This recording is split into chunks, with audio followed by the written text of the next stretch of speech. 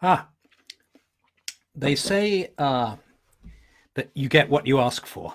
And I asked for a bit of excitement. I was feeling so relaxed. I was thinking, I can't do this tea for a druid thing. I'm just so laid back. I'm just totally at peace. And hey, presto, the internet went down just dead on 8 o'clock. And so I've been rushing around. Hi, Machelin. Hi, Ellie.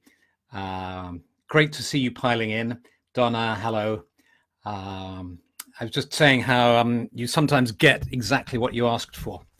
And I've just come back from holiday and I've been feeling so relaxed. I was thinking, this isn't a good mood to be in for a tea with a druid. You need a little bit of adrenaline in the system in order to want to communicate at all. Otherwise, you're just in a kind of state with nothing to say.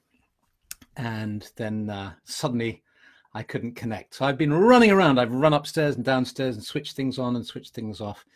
And it's lovely to see you all here. Beth from Abruzzo, Erica from Kentucky, great. Hi, lovely to see you.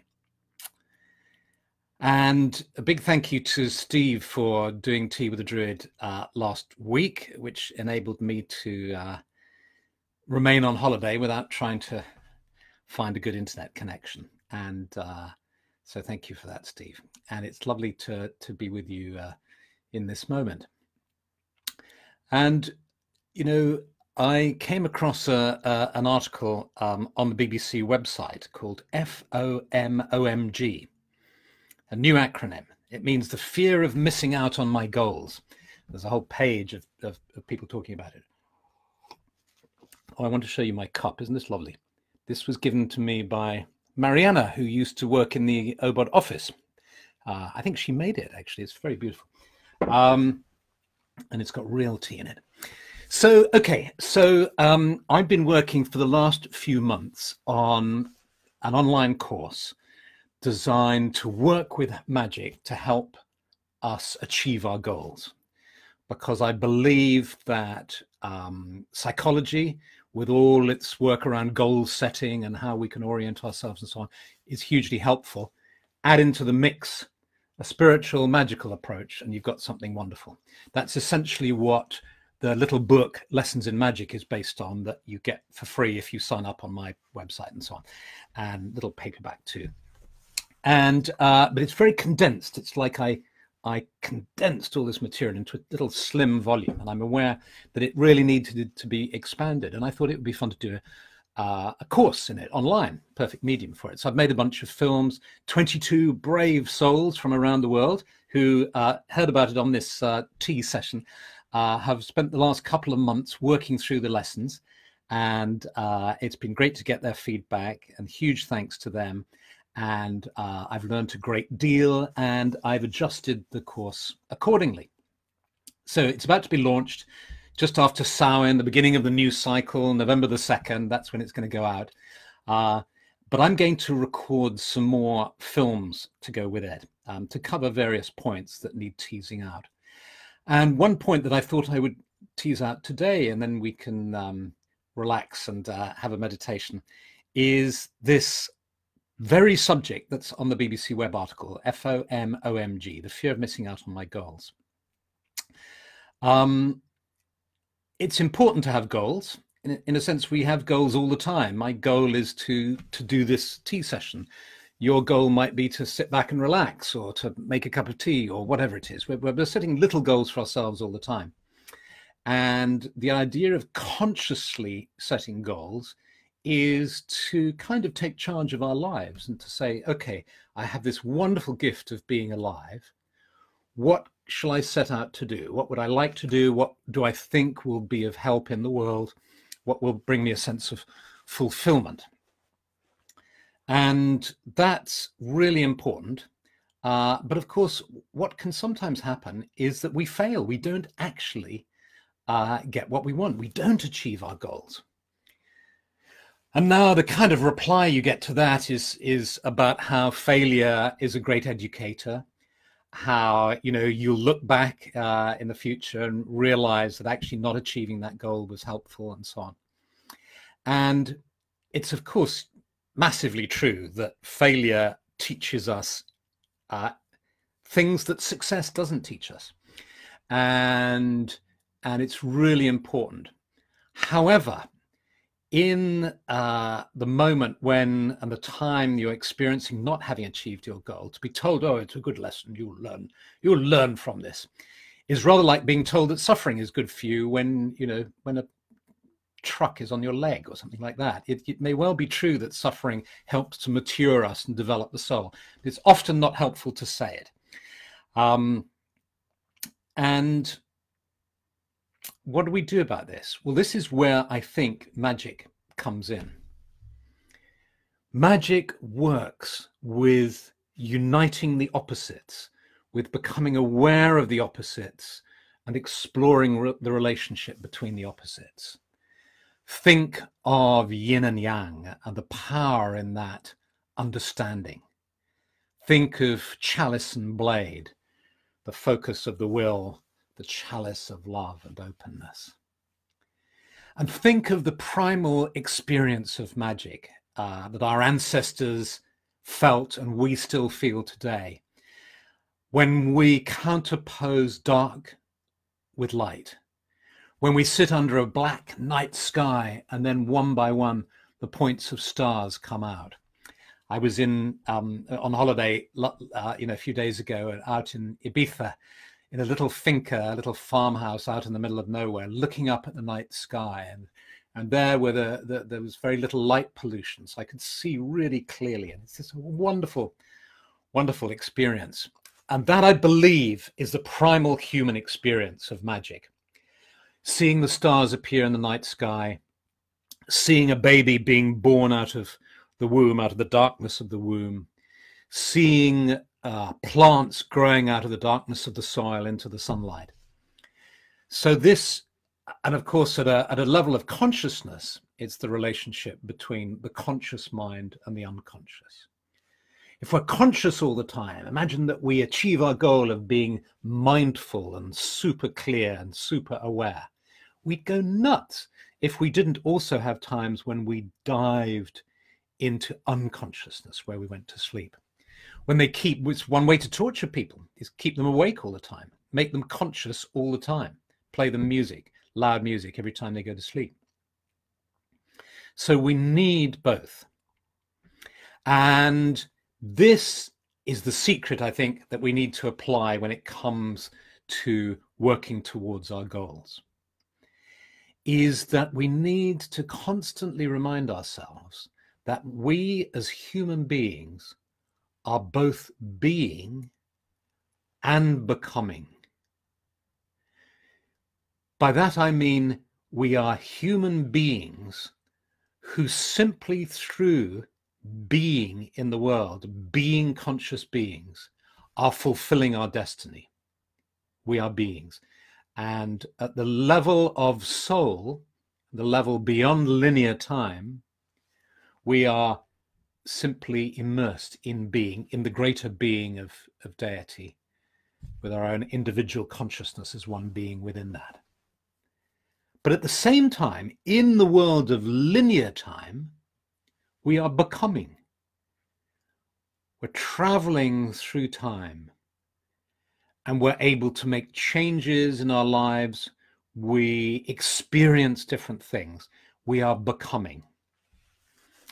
Seeing my dear old mum today in her home at the age of 96, she was still saying to me, I'm making some progress, I think. Which is, every time she says that, it touches me, because the rational mind thinks, how can you progress from here? You're in this sort of strange kind of waiting room at the end of your life in an old people's home. It's like you're not going anywhere. But that's the wrong way to look at it. In her mind and in her heart, she can connect with the experience of becoming in some way, of traveling through time in a way that, thankfully for her, feels good. And so whenever we're working with our becoming, our movement through linear time, then we have a sense of goals. We're working towards goal. I would like to become a therapist. I would like to become a Druid. I would like to become a psychologist. I'd like to become a painter. I would like to live in New Zealand. I would like to live in Ibiza. Whatever it is, you're setting yourself goals. And some of those goals you achieve, some of them you don't. When you don't achieve them, you might learn something, you might grow from them, your life might take a different direction, it might stay the same. But that's only one part of the story. And if you focus just on that story, I would submit that you're going to be continually disappointed, because there's a thing in psychology which is called impact bias. Impact bias shows that people continuously overestimate the positive and the negative effect of what they are going to achieve. If they're worried about some bad event, they will tend to overestimate the gravity and the amount of impact that will have on them. If they're looking forward to something exciting and positive, they will tend to overestimate the impact, the positive impact that will have, winning the lottery, whatever it is. All sorts of fascinating studies that go into great detail of that. So I got distracted by reading all your lovely comments. Thank you for saying those things. Christine Golding's asking for how much the course. I'm not sure yet. I'll let you know when it comes out on November the 2nd. Jason's goal is to open this bottle of beer, but he can't find the bottle opener, so he may fail. Jason may be faced with failure this evening, but I'm sure he'll get over it. I've completely lost the thread now. What was I talking about? I was talking about impact bias, how we overestimate. Yes, and how if we focus only on our goals, we're going to be disappointed in the end. Because not only is there impact bias, which means, when you achieve it, it's not actually as powerful an experience as you imagined it would be. But also you have what's called hedonic habituation. Sorry for all this terminology. But you have this experience of getting used to good things, which explains why wealthy people just need more cash all the time.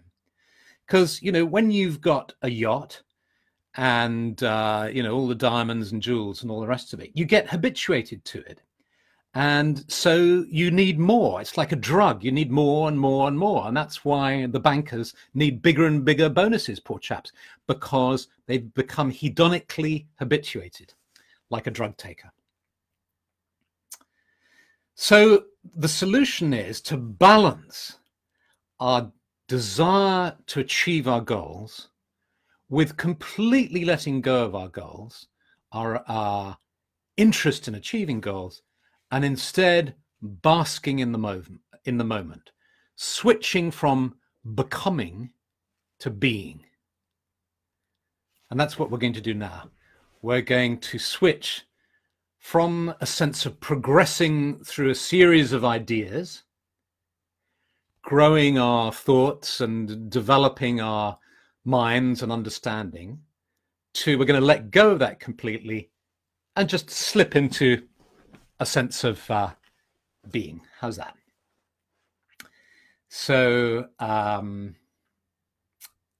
let's just become aware now of being together, this extraordinary business that each of us is sitting in front of our computer or our laptop or our mobile phone, maybe with our family or with a friend or partner, but more often than not, I suspect, on our own, in Brazil, St. Petersburg, Reykjavik in Iceland, down the road in Brighton, all over the world, in New Zealand. But there's a part of us that feels connected because we're meeting in this virtual space, in the space of the imagination, that I suggest is even more than that. And I think we know that too. It's a magical space. It's an inner grove, an inner sanctuary, which in the Druid tradition we see as a clearing in the forest. So imagine now that you're seated in this clearing and you've got the earth beneath you, and it feels so good to have that earth beneath you. You can feel and sense all the life in it. And you notice how it provides a sense of stability. You know that however wobbly you might feel, however tired you might feel, you can just allow yourself to sit on this earth. You can even lie down on the earth if you want to. Sit on the earth or lie on the earth and just feel supported by it. You're going to be held by it, however tired you feel. Held by the earth and also energized and strengthened by it too. All that life in the earth that can help to grow trees and vegetables and bring life into the world, all that energy is flowing into you too. And it's flowing into the roots of the trees around you as well. You sense the trees now in their majesty, their power, their strength. These wonderful trees, their roots anchored in the soil, their trunks stretching up. And they might feel like older brothers and sisters to you. Sometimes seems to me that they're wiser than us. They cause less harm. They're powerful, they're beautiful, they're peaceful. And they give us oxygen. They bring us life. And we breathe in that oxygen. We breathe in that life. Thankful and grateful to these mighty beings who exist on this earth for us and for all creatures. And we breathe in the energy of the trees. And we become aware of the sky now. And it's dusk turning to night. No moon in the sky at the moment. Just a wonderful dark moon, so no moon, and just a darkening sky, getting darker and darker. Until one by one, the stars start to come out. And as you breathe in and you breathe out, completely effortlessly, you can breathe in consciously if you like and hold your breath for a while and then breathe out. Or you can just allow your breath to just work by itself. Gently moving your lungs, gently feeling your chest moving up and down, breathing in the energy of the sky, the energy of the stars.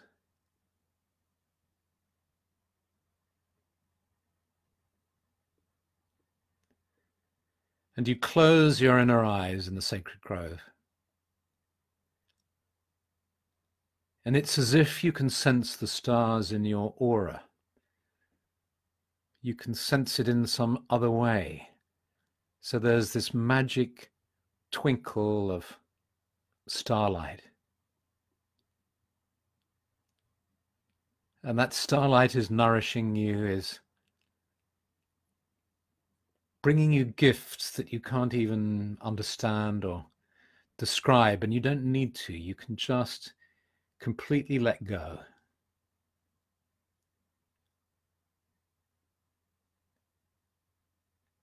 Sensing the starlight in the night sky, feeling at one with the stars, with the night sky, with the trees around you, the hush of the forest at night,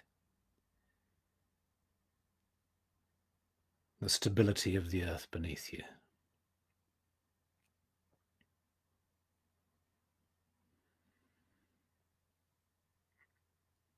And as you just breathe in and you breathe out, you know that in this moment there's nothing you need, nowhere you need to go, nothing you need to do. All you need to do is just be.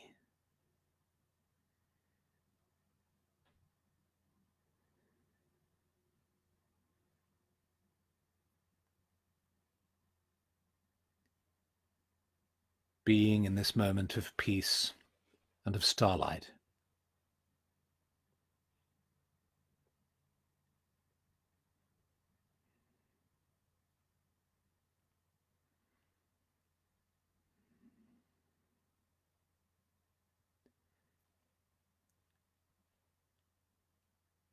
And then very gradually you notice that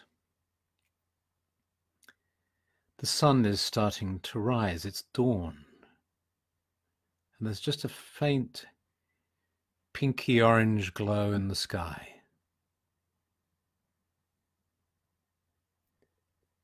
And then as the sun rises in the sky, you just feel the sunlight flowing down into your body, starting with your face, your forehead and brow. Just moving down, so your whole face is in the gentle sunlight of dawn, of a new morning. Reaches your shoulders and your chest now, and you feel your heart warmed by the sun.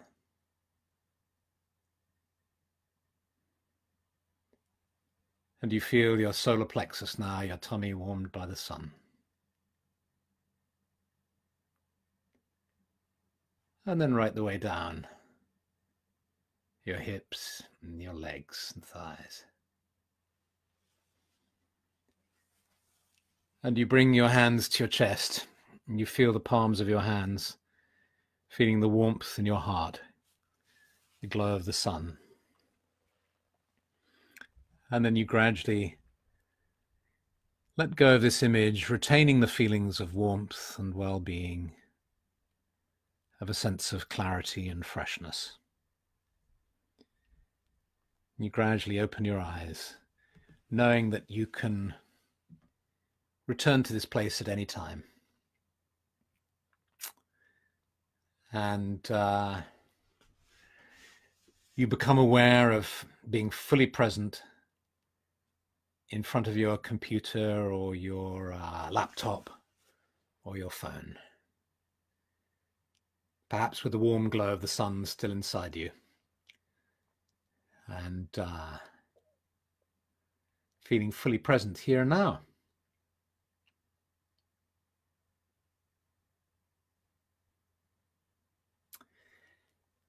And so, thank you so much for being here. Thank you for being you. And I hope this has been of some help. I'm going to read your comments after I've tanked up on some more tea in this lovely mug that I'm using. And just to recap, in a nutshell, Tassie says a nice thing. I am in this process. I don't know what that process is, but I hope it's the process that we're going through now of being both here now and also allowing ourselves to have goals, having both. And so have a great week, and I'll read your comments in a minute. And have a lovely week. I hope it's really wonderful for you. And I'll see you again next Monday at the same time. Okay, lots of love. Bye.